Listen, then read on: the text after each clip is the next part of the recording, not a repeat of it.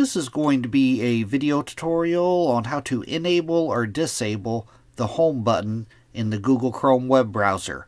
I will be using a desktop PC for this. Let me jump over to my browser here.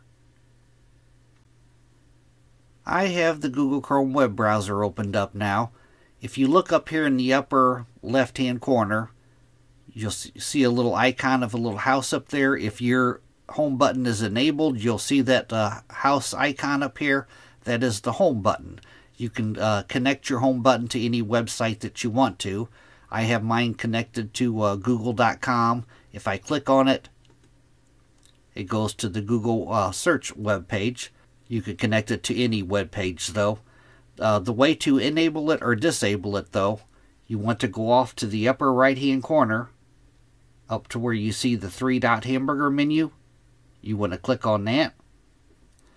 Then you want to go down to where it says settings and click on settings. Now in the pane off to the left hand side here, you want to click on appearance.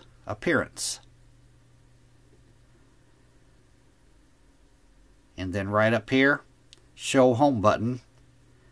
This is where you toggle it on or off. If it's toggled off, you will not have a home button. If it's toggled on, your home button will be showing. If you have it toggled on, by default it usually has toggled on new tab page, but you could set a custom web page right here.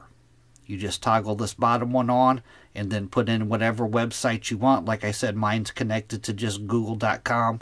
You could place any URL in here though to connect your home button to. But that is how to enable or disable the home button in the Google Chrome web browser.